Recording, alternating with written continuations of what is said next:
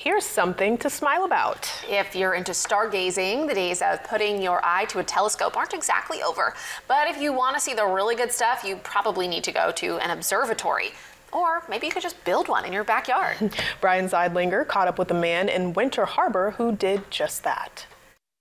Let's see if I can get an image of that. Let's see how good I can get of an image. If you're looking for all that Mother Nature has to offer in Down East Maine, Winter Harbor is as good a place as any.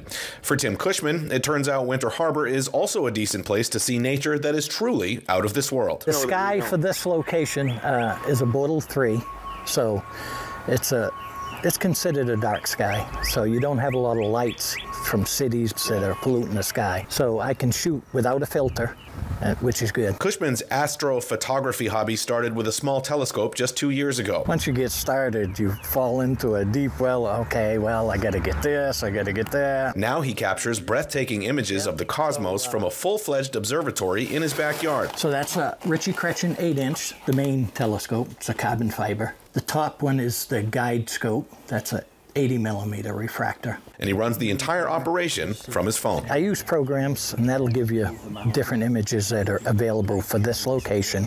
Because what I try to do is shoot straight above.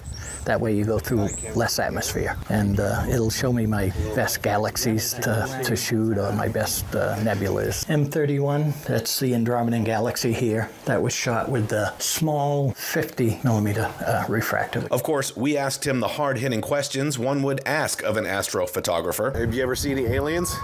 Any UFOs? No aliens, no UFOs. I know you wait and you come up, and, you're expecting this. Maybe you might see something, but I haven't seen anything yet. Nothing yet. But what really sets an astrophotographer like Cushman apart from the rest of us is the regular look he gets at what's far beyond the naked eye. All the stars that you see when you look up in the sky are from this galaxy, from the Milky Way galaxy. A lot of those images you see are different galaxies, so they're millions and millions of light years away. It's hard to grasp because people, they don't realize how far that actually is. And a better understanding of how vast the universe is compared to the planet where his telescope sits. How small are we? Unbelievably small. Unbelievably small, yeah. Brian Seidlinger, WABI TV5 News, Winter Harbor. That is so cool. And so cool. It puts things in perspective, like he was saying, just how small we really are.